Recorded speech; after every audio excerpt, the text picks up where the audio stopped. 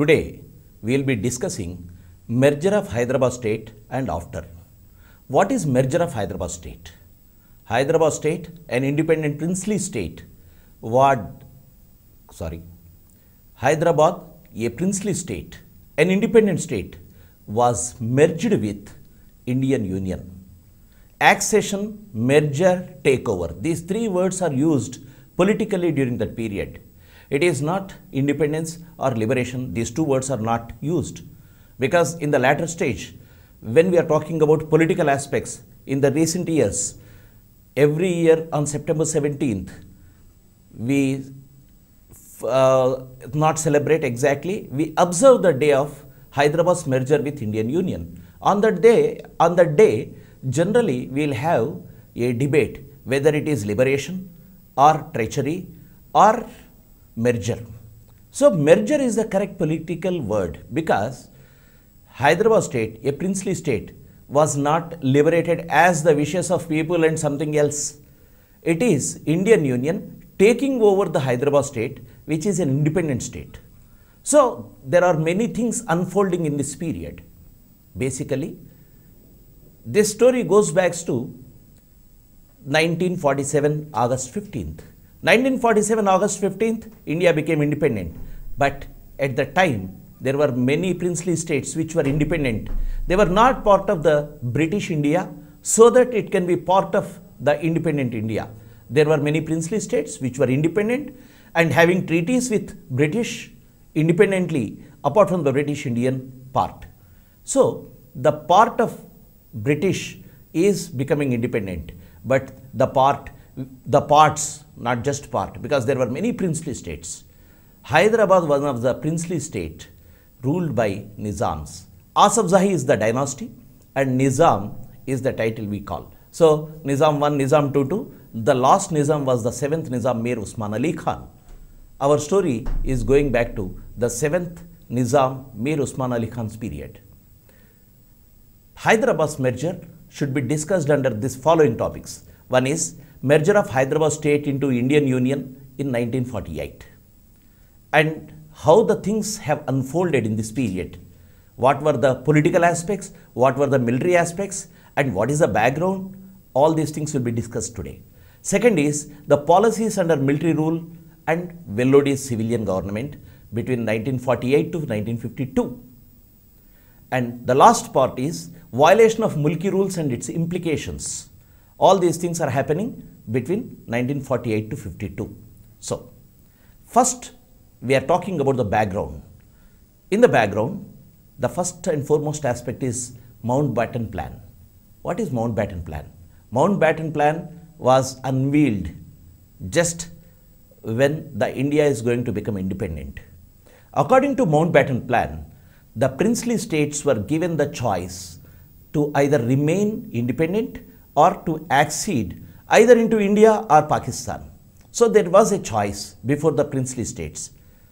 What is the choice? There are three choices, not just two. Either to join Pakistan or India is not the thing. You can be independent, and so Nizam chose the other option, not joining in Pakistan, not joining in India. So Mir Usman Ali Khan, the 7th Nizam, wrote a letter to Viceroy on 8th August 1947, choosing to be independent. But this was not accepted by many people. Who are the people who can accept it or who can fight it? That is Indian state. Indian state headed by Jawaharlal Nehru, Home Minister Vallabhbhai Patel, and the scenario is completely different. What is happening on one side? Pakistan is settling as a separate state. India is also settling down as a separate state. So in between Pakistan and India are trying to gain their strengths. And Jammu Kashmir, Junagadh, Hyderabad, these three are the controversial points. We are not bothered about Kashmir and Junagadh today. As far as our topic is concerned, we are concerned about Hyderabad. So what is happening in Hyderabad is, there are many theories. Actually, whenever we talk about such political things, such incidences or such historical junctures, there are many misconceptions. Unless and until we know the real sources, we can't understand what was happening. General feature is people were completely inviting Indian army. So Indian army came and they have liberated Hyderabad. This is the general notion. Second notion is Rajakars are the most cruelest persons. So people were against Rajakars and Indian army liberated it. This is the second notion. But many people do not know that there are three parties. One is Nizam and his feudal lords supporting Razakars. The second party is communists. The third party is Indian Union. So three parties are there at this juncture. We are going to deal with the three aspects in this period. Much less about Telangana armed struggle and communists, but more about Indian Union and Nizam. So what are the sources to study the merger topic in 1948? One is Integration of Indian States by V.P. Menon. This is a very important book written by V.P. Menon. V.P. Menon was the Secretary of the States. Means he was dealing with the affairs of the states. Integration aspect was completely in the hands of Patel and Menon. So he is one authoritative person who can give you the account of merger period. Second book is Hyderabad of the Seven Loaves, written by Major General Elidrus, the General Military General Chief of Army of Nizam. Third one is Tragedy of Hyderabad, written by Mir Layak Ali, that is Prime Minister of Hyderabad, the last Prime Minister of Hyderabad, who was under house arrest after the merger, after the military's accession of Hyderabad state. Next book is End of an Era. This is another important man. He has written, K.M. Munshi has written a book, End of an Era, Hyderabad Memoirs. He was writing the political accounts, how things unveiled in Hyderabad in 1948. And the next important book is General Jain Chaudhary's autobiography, narrated to one B.K. Narayan. In this, General Chaudhary has said how he was entering into Hyderabad, what were the routes and what was the conditions. Even he was explaining how the Hyderabad state was then, how Hyderabad, because he served in Hyderabad before also. So he was giving a beautiful account about Sikidrabad and Hyderabad and Dakhani culture. He was appreciating all those things. But this time, in this book, he is talking about how the army has entered into Hyderabad and re-entered into Sikidrabad cantonment and took over the power in Hyderabad state. And the other book is The Destruction of Hyderabad by A.G. Noorani. A.G. Noorani is a political scientist. He has written a beautiful account how things were unveiling, what are the angles, different angles which other books are also not giving. Traditional accounts see in a very traditional light, but A.G. Noorani's account is completely different.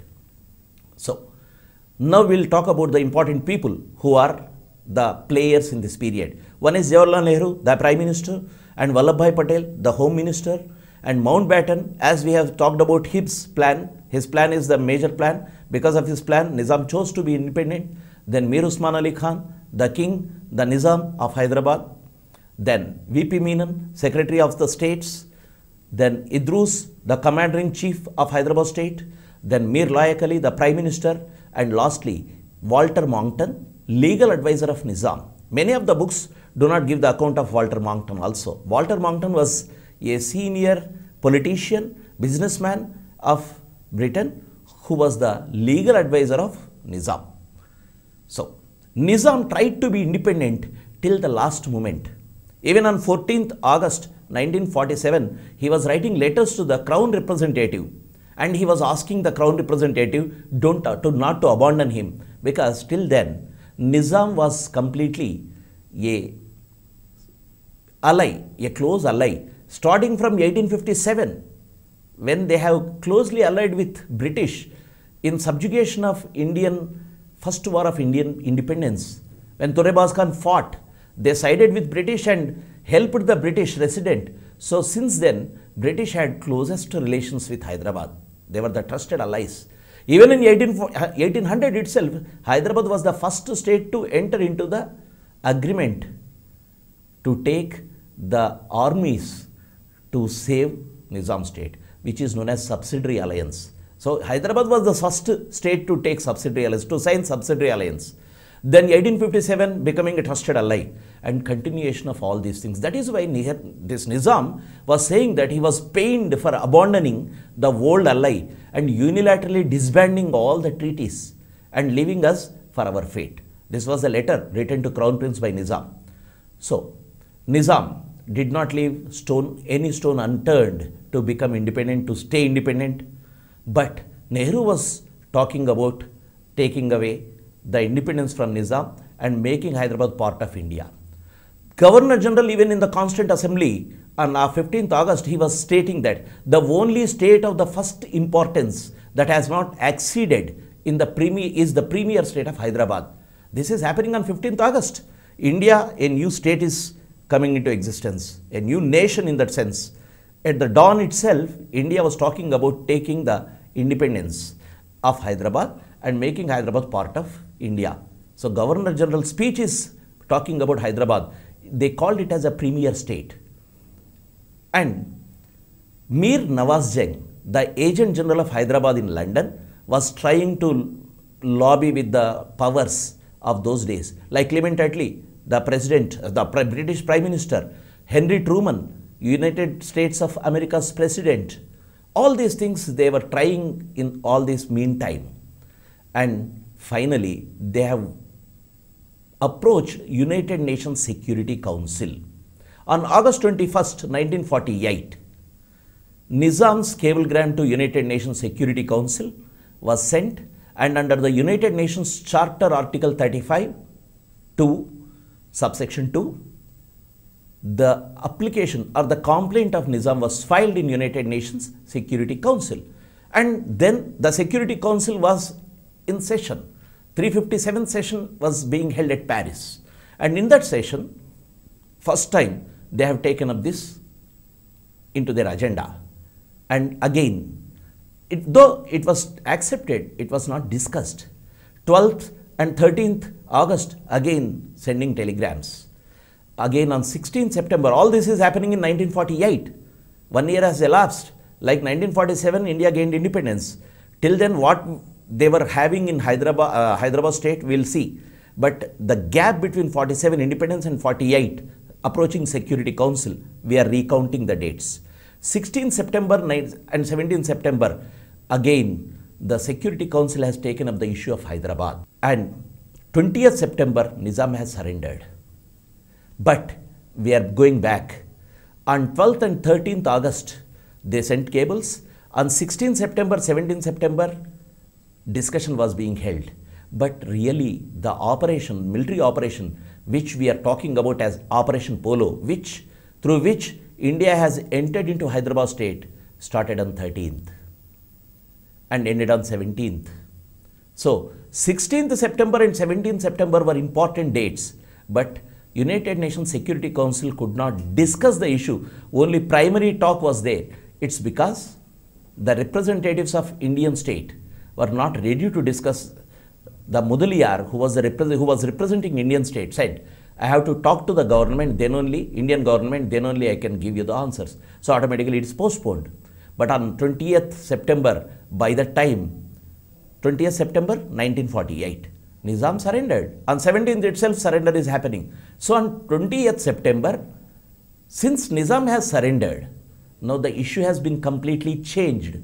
The change of issue is like the United Nations Security Council is trying to discuss whether Nizam's withdrawal of application was genuine or under duress. So what has happened? The first application was, India is invading Hyderabad.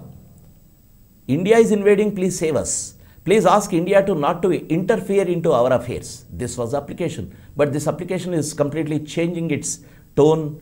Now, United Nations Security Council is discussing whether this application, actually on 17th, after 17th, Nizam was sending a cablegram, withdrawing the application under the duress actually. When you are surrendering, you are under duress. But United Nations Security Council is discussing whether this withdrawal of application is under duress or genuine. So, United Nations Security Council or Clement Attlee or Truman or international fora could not come to the help of Nizam. This is one thing. Because of many aspects. Immediately after the UNSC, India became a member in United Nations Security Council also. So, a violator in the sense of political terminology became a member.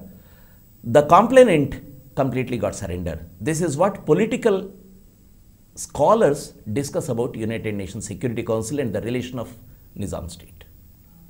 So, even after this, the accession means taking over of Hyderabad was an issue which was not a good issue for India's political prestige. It was a thorn, it was an embarrassment. So, it is unfolding in a different dimension. We will talk about it, how it is unfolding. But still, at the center, in the international fora, this act of accession was still alive, because though Nizam is not raising the issue, who will raise the issue? The issue will be raised by Pakistan, because Pakistan is also representing in United Nations Security Council or other foras. So what happened at United Nations Security Council? Ramaswamy Mudaliar was the representative of Indian government. Nawab Moin Nawaz Jung was the representative of Hyderabad state. On December 20, 1949, now I am going 1 year further. 47 independence, 48 applications and taking over of Hyderabad or merger of Hyderabad with Indian Union. Now December 20, 1949, Moin Nawaz Jung appealed to United Nations to pressurize India to release the political prisoners. You see the change of demand. Previously the demand was to save Hyderabad from the accession, to save Hyderabad from India's interference. Now it is not the issue. The only appeal before the United Nations was to pressurize India to release the political prisoners. So you can see political prisoners, many ministers, many popular figures of Nizam state were under house arrest or arrested. So political prisoners should be released. This was the demand. So finally, what do you want to say is, United Nations issue has never been an issue for India. It could easily counter the United Nations issues, but Hyderabad state umpteen number of times tried to take the help of the international fora, but it could not succeed. So finally, to escape from the legal issues, illegal issues will be there. What are the legal issues? This is accession, military rule and everything. So to escape such issues, even the military was asking the Nizam to issue farmans on his name.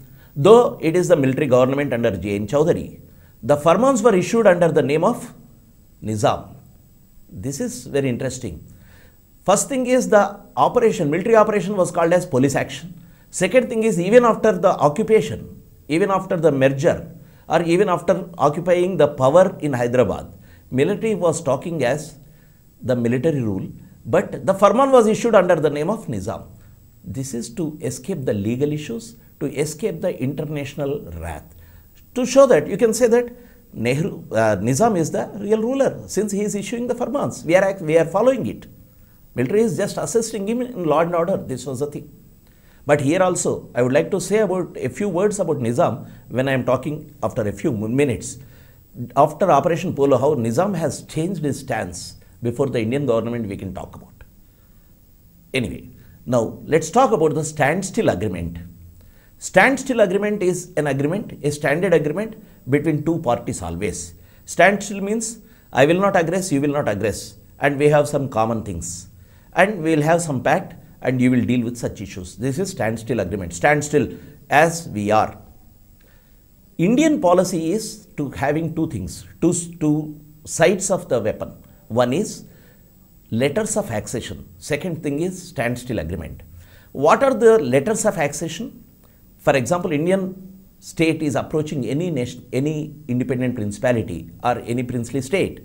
They will be giving the letters of accession. If the leader, if the king of the principality or the prince is ready to accept this accession, just he will sign, and immediately that state will merge into Indian Union.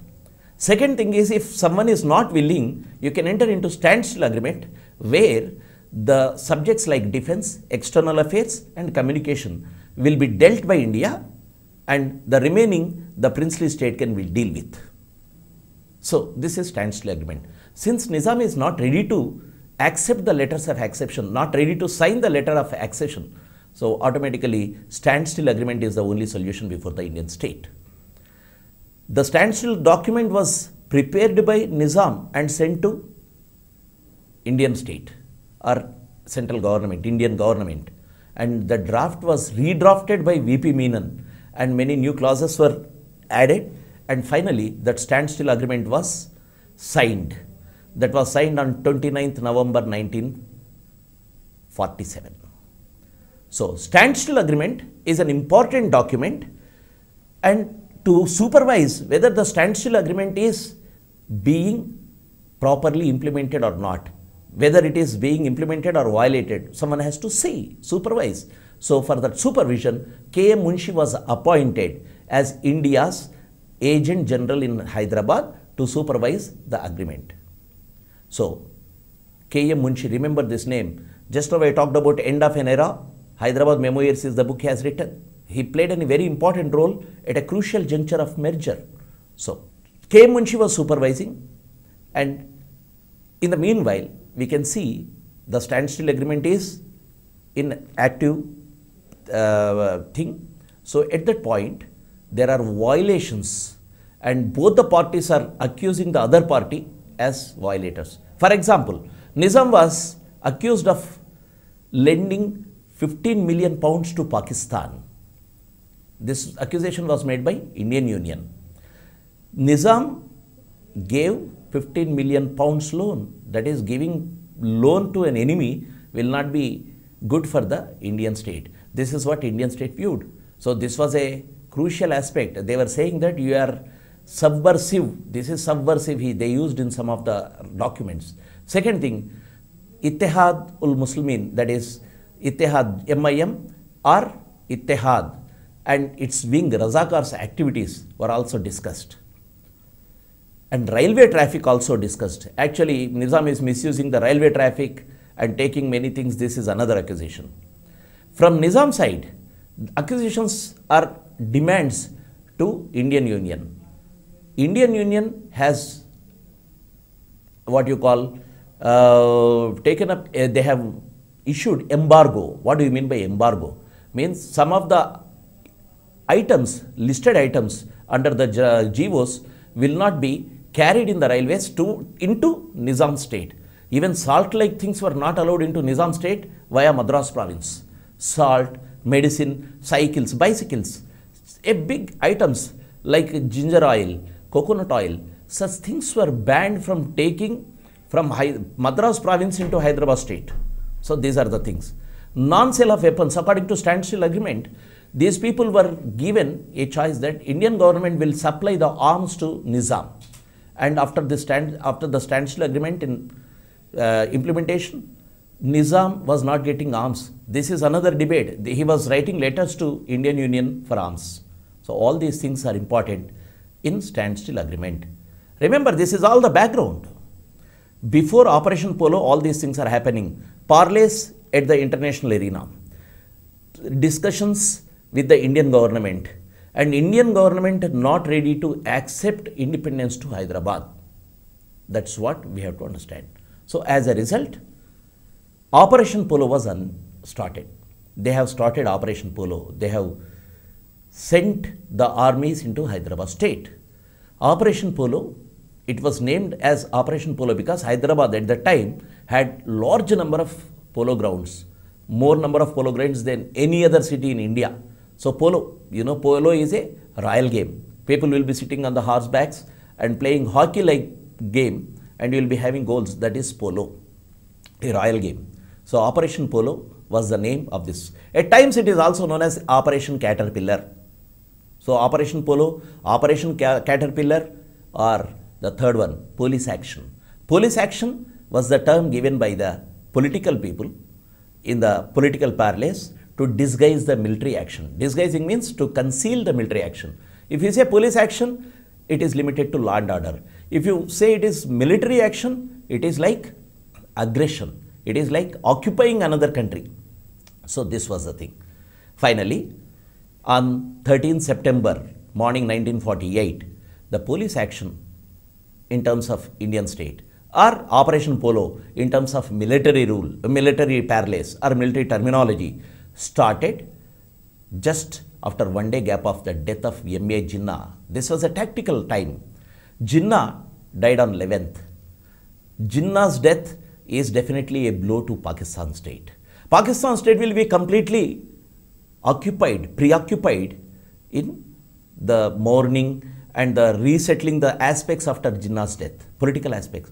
So that is a crucial time, that is a tactical time. India could take up this accession aspect, means they can send armies and take over Hyderabad state into Indian Union. So this was a tactical step by Indian Union. Just one day after the death of Jinnah, they have initiated this Operation Polo. To understand what is Operation Polo in terms of the political understanding of leaders, we can see the statements. Nehru repeatedly talked about accession. In many of the newspapers they have reported in 1949, in many of the meetings he clearly said, there are only two courses now open to Hyderabad. One is war or accession. War will take too long. So there is no other go for Hyderabad. It has to accept the accession. This he was saying in the AICC session, All India Congress Committee session in 1948, 25th April. So this is Nehru's tone. Then we cannot allow any feudal government like Hyderabad, he was saying in many other newspaper clippings, and we can see. And talking to reporters, he was talking about Hyderabad. And the man who was the Home Minister, who was crucial in merging the Indian states, that is Sardar Patel. He said, Hyderabad is like cancer in India's belly. This was the statement of Sardar Patel. So, Indian political leaders has seen this entire issue of merger of Hyderabad state as an urgent need. Why they have to merge Hyderabad state? Because of tactical reasons, because of its geographical position, because of its economic reasons.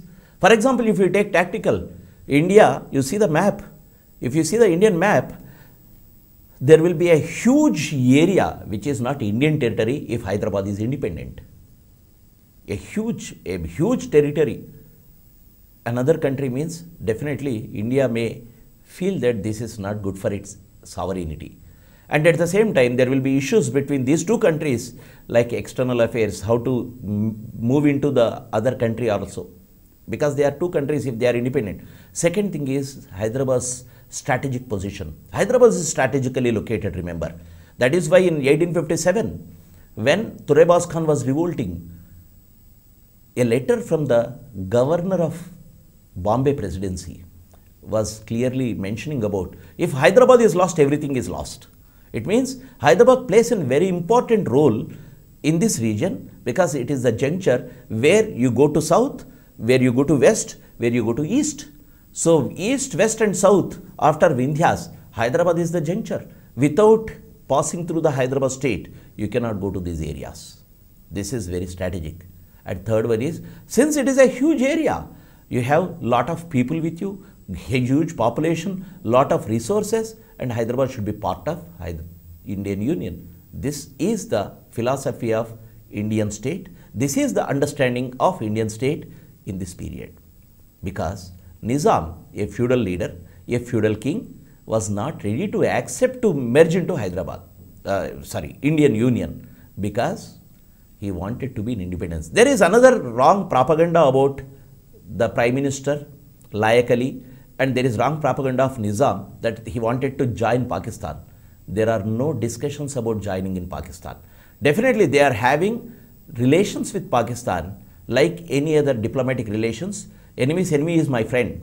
This was the thing happening. Because if we see the accounts of Layak Ali, we can see clearly what are the parleys, what are the discussions being held with Pakistan.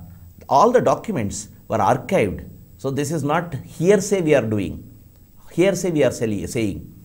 This is Hyderabad wanted independence. This is the only thing. But at times, definitely Pakistan will come into existence, come in between India and Hyderabad as a checkmate. That's it. Nothing more than that. So, Operation Polo was the main activity of Indian Union to take away the independence from Nizam. So, Operation Polo.